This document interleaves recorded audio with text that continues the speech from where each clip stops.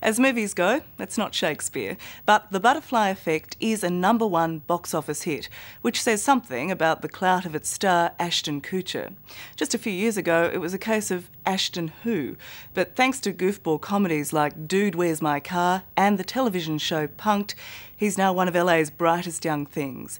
And of course, there's Demi Moore. Their romance, with the 15-year age difference, the Toy Boy headlines and now the wedding rumour, has Hollywood abuzz and has set Ashton firmly in the spotlight. I'm so late. Am I late? You're late. Come on in. What are you talking about? It just wouldn't be Hollywood without the attitude. The star arrives fashionably dressed and fashionably film star late. I apologise. First impression? Ashton Kutcher's cute, but is he more big head than big kid? He's certainly very different to the person we've met on screen. May I help you? Yeah, I'd like to place an order. What'd you like? Yeah, I'd like 3 orders of garlic chicken. And then? 3 orders of white rice. And then? Gosh, I think that's about it. And then? No, that's it. And then? So, just where to begin with the Ashton Kutcher story. No and then! And then? No and then! And then, and then, and then, and then! You've been described as playing the goofball in a lot of your other projects. Is that an easy role to play? Does it come naturally? Yes and no. Yeah, I would say so. I find comedy a little bit difficult, and that's probably why I end up coming off like a goofball. Sweetie, our plane leaves in an hour. Ashton Kutcher's played the comic romantic. Okay, so that wasn't the smoothest start to a honeymoon. And the real-life romantic, the younger lover of Demi Moore. And this being Hollywood, he's even turned real-life friends into reality TV. A show he called Punk'd. You're an asshole! I knew it! How many times, Preston? And here we go. Look out, because you're going to get pulled. That was like a brain fart idea that's like that shouldn't like be able to happen. You shouldn't be able to come up with an idea that's stupid and simple. But that was your idea, right? And then actually, actually make it into a TV show that people like. You're going to get punked in a big way, buddy. Here, pop star Justin Timberlake is completely punked by an elaborate sting. No, the dogs are put in a government pound and they'll be taken care of. You took my dogs? Fake tax agents repossess Justin's belongings. Tell one of the agents to get the guitar. Let's try not to break anything. It has no value if it's broken when we try to auction it. And it's all captured by hidden cameras, with Ashton directing the action. Keep going, keep going, keep going. Can you not step on my belongings, please? Breathe. It'll fit now. Well, that also shows perhaps you have a cruel streak. Yeah, definitely. Yeah? Yeah. Do you have any friends left? No, but that's okay. I've become comfortable with that now. You're an asshole! So you don't make enough money on music to pay off your taxes, huh? Maybe you should try TV. Has Justin Timberlake forgiven you yet? No, he's not there yet. I forgave him though. I forgave him. And then there's Demi Moore. Their love affair has made them one of Hollywood's most watched, photographed and pursued couples. She's the older woman, a divorced mother of 3. He's the much younger man. Why do you think there is such a huge fascination with your relationship? I think the nature of entertainers has changed. It's not about what you're doing on TV or in your films, that it's become like our people's personal lives have become entertainment. There's magazines that focus on that. And that's become a show in itself. Like my real life has become a show in itself. In the Ashton and Demi show, the focus is on just one thing, the 15-year age gap between them. She's 41, he's 26. It's a tension he doesn't like, a question he answers with a curious comparison. As far as analogies go, this one's a doozy. Do you think the commentary on the age difference between you and Demi is justified in any way? Look, why are people talking about Janet Jackson's boob? Why is that? Who cares? It's a boob. It's a tit. It's a boob. I have one. I mean, censor that. What is it? Like, you think children, I mean, you nursed on a boob. Most children come out the womb and the first thing they do is go right for the tit. So we've all seen it, we've all been there, but let's turn it into a spectacle. And is that how you feel, that you're part of a spectacle? Yeah, sometimes, yeah. I think they've they turned my life into a spectacle. And is that because but why not focus? What I don't understand is, like, why not focus on the real problems that exist, not focus on a boob? Or in your case, or on an age difference. Or, I don't know.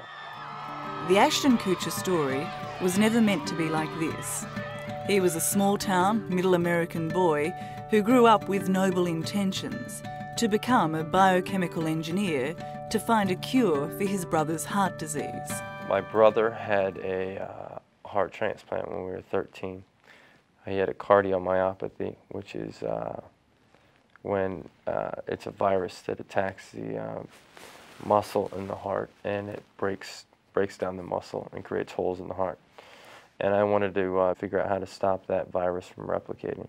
Why am I not speaking to a biochemical engineer today? It got put on hold. You're still speaking to a biochemical engineer. Am I? Yeah. You're going to go back to it? Well, I'm definitely engineering still.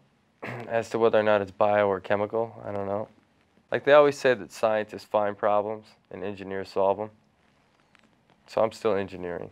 With uni on hold, he turned to modelling. I should have broken up with her when then I had acting, the chance. where the once studious Ashton discovered slapstick. I'm not pregnant. Yes.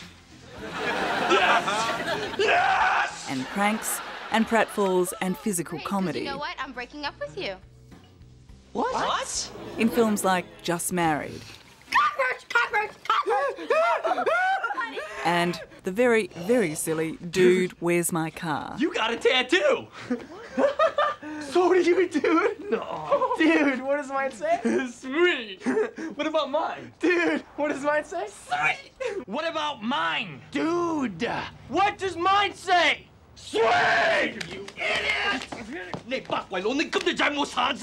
Your tattoo says dude. Your tattoo says sweet. Got it? So when did the acting bug bite? I was 13 years old, and I did a play in my junior high school called The Crying Princess and the Golden Goose. And I played a thief, and I went on stage, and people appreciated what I did. And it was one of the first times in my life that I felt like people really were appreciating what it was that I was doing. And I found that to be a sensation that I wanted to have a lot of. And now a new film and a new role. Ashton Kutcher, serious actor. It's called The Butterfly Effect. How long am I going to be in here? I don't know. What about the journals? Did you bring me the ones I asked you to bring? Your co-star I found in these. The Butterfly Effect, Eric Stoltz, says of you, he's not unlike a young John Travolta, who is also beautiful and sincere and underestimated. Eric Stoltz called me beautiful. He did. I love that. Should we be worried? No. It's a thriller where Kutcher plays a psychology student who learns how to travel back in time to change his troubled past. But it's his own life that Ashton Kutcher often finds troubling. I'm not sure if I'm good enough. Sometimes. Sometimes I'm not sure if I'm doing the right thing. I'm not sure if I'm patient enough. I'm not sure about a lot of things. But I'm sure that I'm not sure. Why do you think you have the uncertainty?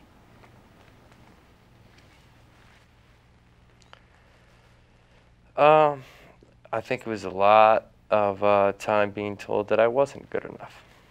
Do you spend your life feeling you've got to prove yourself? Yeah.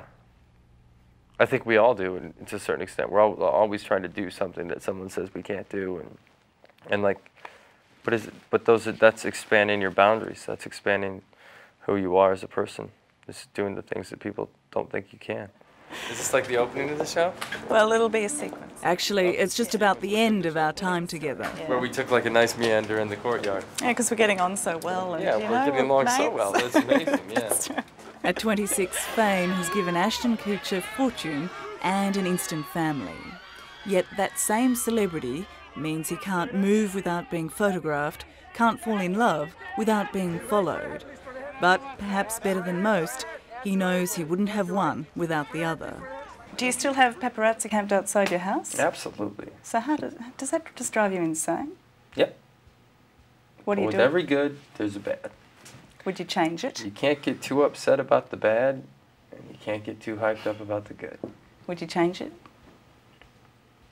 Would I rather they not be there? Does that mean that I don't get the good things that I get? So she's worth it? Every second of it. Hello, I'm Tara Brown. Thanks for watching. To keep up with the latest from 60 Minutes Australia, make sure you subscribe to our channel. You can also download the 9Now app for full episodes and other exclusive 60 Minutes content.